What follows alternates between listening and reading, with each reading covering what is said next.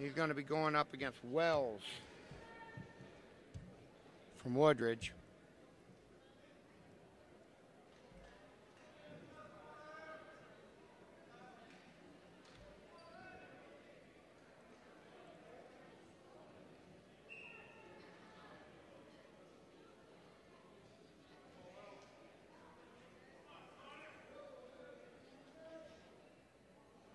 Well, we've had a heck of a dual meet here, guys.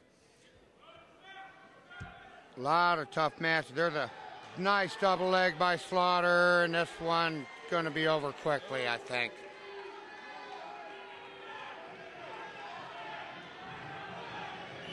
And there it is. Less than a 30-second pin. Well, that's going to make this dual meet score 42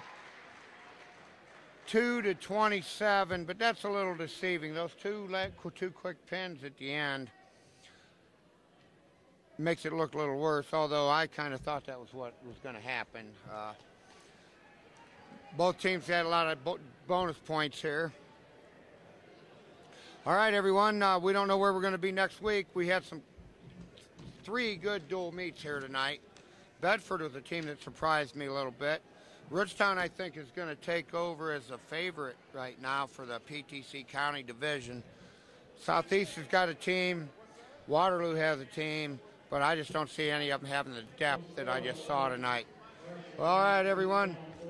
From Nightwine Television, signing out. See you next week.